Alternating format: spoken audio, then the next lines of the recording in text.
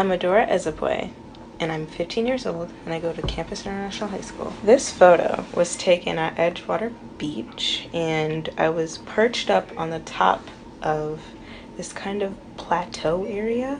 I think a lot of times we think of Cleveland as a very small, compacted area, but when you take a step back, you get to see how grand it really is. I made sure to have the photo be a little smoggy so people can understand that Cleveland is not your picture-perfect city.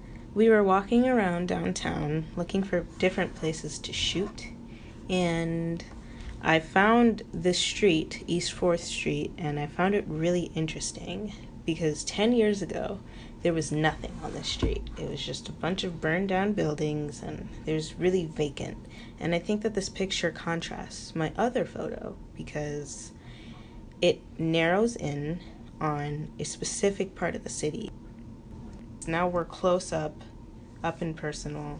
You just get to see each different part, and I think it really represents Cleveland because there's a lot of different stories